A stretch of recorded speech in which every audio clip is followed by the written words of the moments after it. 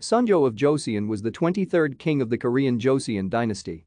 He was born with the title of His Royal Highness Prince Gong. Sunjo was the second son of King Jeongjo, which King Jeongjo had with Lady Subin, one of King Jeongjo's concubines. Sunjo ascended to the throne at age 10 in 1800 upon the death of his father, King Jeongjo. In 1802, King Sunjo married Lady Kim of Andong, known posthumously as Queen Sunwon, daughter of Kim Jo's son, who was a leader of Andong Kim clan.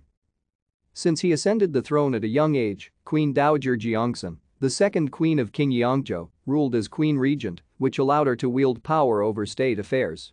Despite King Sunjo's efforts to reform politics, the fundamental principles of government deteriorated.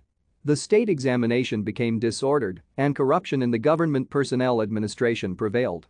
This resulted in disorder in society, and various riots broke out among the people, including the revolt by Hong Jeongnay in 1811-1812. Thank you for watching. Like and subscribe if you would like to view more of our videos.